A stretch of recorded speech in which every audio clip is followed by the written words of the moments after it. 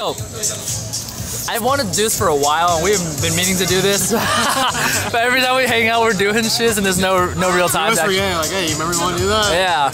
All right, guys. So, pretty much, Brian has moved on to a new section of his life. We came together on the JET program, like at the same time, and I don't know what I'm trying to say. We came from the same place, pretty much. We both came from the Houston Texas consulate, yeah, whatever, Texas. But Brian has now moved on, and although he's in Japan and he's still teaching, he's not teaching in the JET program anymore. So he has left the JET program. What the heck, my butt's getting all wet. So he's left the JET program, and I finished my contract. Yeah, he finished his contract, and but now he's moved on to like what is it? What is it that you're teaching at now?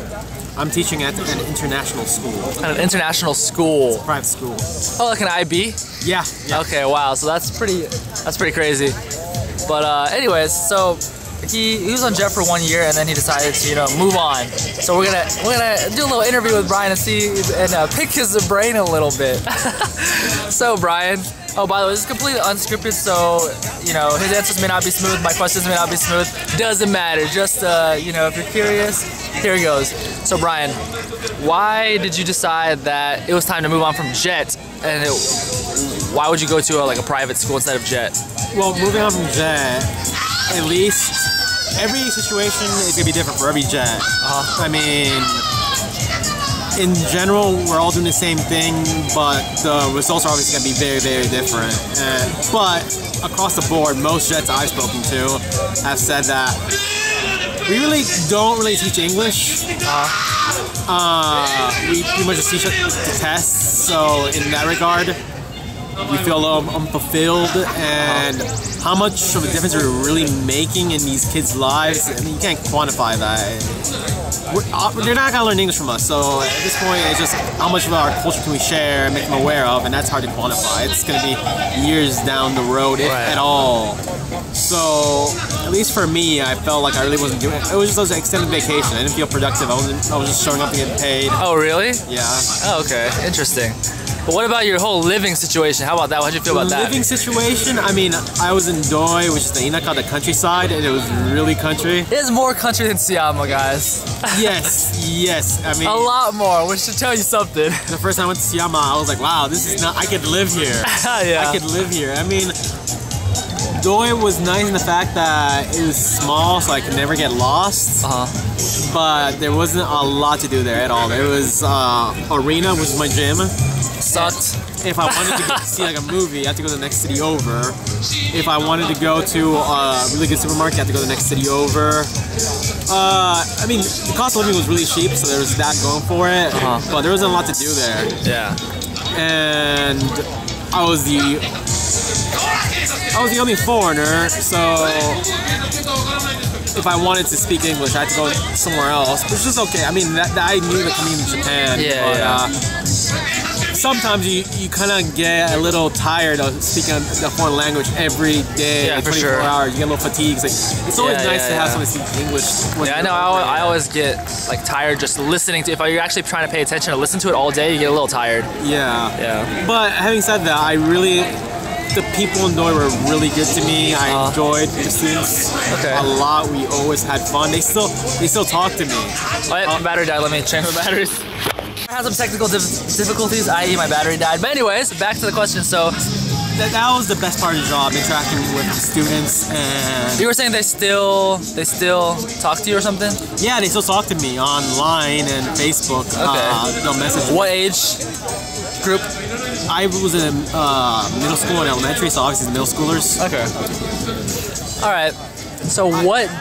Well, one more thing I wanted to say is that I took Japanese here in college, and that is not enough. Not enough to live here. It is not enough to live here. So it was advantageous for me to live in Doi where there's no English whatsoever, because it helped me develop my Japanese a lot to have to survive. Yeah. So that was one of the pluses of living in Doi. That there's no, it kind of counters what I said earlier. Yeah. But living in Japan, you need Japanese. Good parts and bad parts, right? Good parts and bad parts. The ups and my butt is getting super wet sitting on the wet chair. But anyways, okay. So now here's a big question: what did you think about the JET community in your area? Well, let me tell you, so the Jet community in Okayama is super nice. Like, everyone's very nice. Like, we have our own little cliques where they hang out with certain people, but everyone gets along very well. And like, even though I don't make it out of Tsuyama that much because it's very far and costly, they still invite me to events and stuff every time they're up. So like, they don't hate on me just because I live away or anything. So it's pretty. Raining men, Thomas. I don't know. Oh. It's raining men, dude. My favorite. No, just kidding. But yeah, so like they always invite me even though I don't make it out the most. They don't kind of like, they don't hate on me just because I don't make it out, you know? But anyways, now, how was the Jet community in your area though? So I was in Ehime. Ehime, okay. Our situation was a little funny in that, so let's say this is Ehime. Pretty much 90% all Jets are on the left side, and my city and all Jets around me were on the very edge of the prefecture away from all the other Jets. So I saw them, like, Jets as a whole, in my prefecture I saw them twice. At orientation and at our skills development conference in December. So I only really interacted with my city's Jets, because it was an hour to 2 hour train ride to see those Jets, and that was just not very convenient. And a lot of times I just felt lazy. I didn't want to take a 2 hour train ride to see. But anyways, the city Jets. This city was notorious for being very much a clique. They didn't interact with others at all, like avoid them. Everyone knew it, everyone talked about it, and at first it was fine. I was fine with them. We got along and I hung out with them. But in my city, I lived on the other side of the city from them, so I kind of gassed time.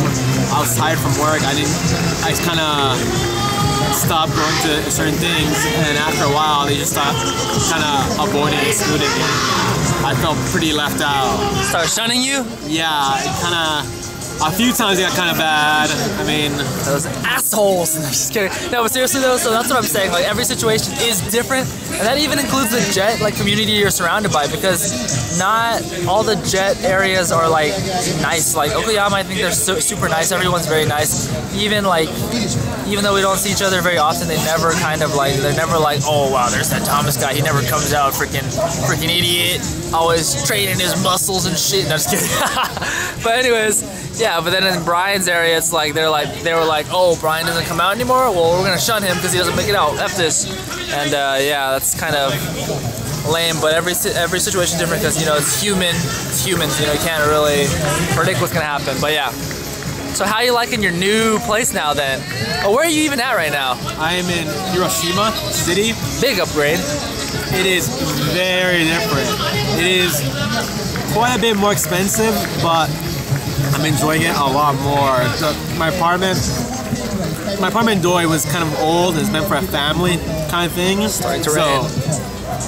Crap. It was hard to clean, and it was just more than I needed. My apartment right now, I really like it. It's small, it's Japanese size, but easy clean. It's in a very good location, right in front of the station. I can go to. I have various supermarkets. I don't have one. I have various options there. One of the things that was kind of inconvenient living in Doi Shikoku. Shikoku is one of the islands of Japan, but it doesn't have a Shinkansen that goes to it. So each time I wanted to go somewhere, I had to take a slow train up to Okayama and then get on the train to go wherever I wanted. Wow. So there was always that extra step. Hiroshima, I can just jump on Shinkansen and go wherever I want. Same with Tsuyama. But yeah. You know my pain. Yeah. Yeah. Alright, well that's cool. That is cool. So, how are you thinking about like life in Japan in general? Do you want to stay longer? I don't know. Yeah, I mean, I'd like to, but I don't know yet. I mean, it's like my second year. I'm definitely enjoying it. Yeah. And just gonna see how the year treats me. Yeah. Alright, cool. So that's probably gonna end this because this is about 15 minutes long already, believe it or not, I'm pretty sure. It's starting to rain. Yeah, it's starting to freaking rain, man. We got no umbrellas. Yeah, 100 umbrellas. Damn it. But yeah, if you guys have any questions you want to ask Brian or whatever, just comment down below or something, and maybe he'll answer them, or maybe I'll tell him about them and he'll answer them, and I'll answer you. Yeah, but anyways, if you have any questions that you want to ask a former Jet who's moved on to bigger and better things, then comment down below. But that's gonna just be the end of this. This is not a vlog. This is just a random, you know, kind of let's get an XJet's point of view. So yeah, guys. Until next time, peace out.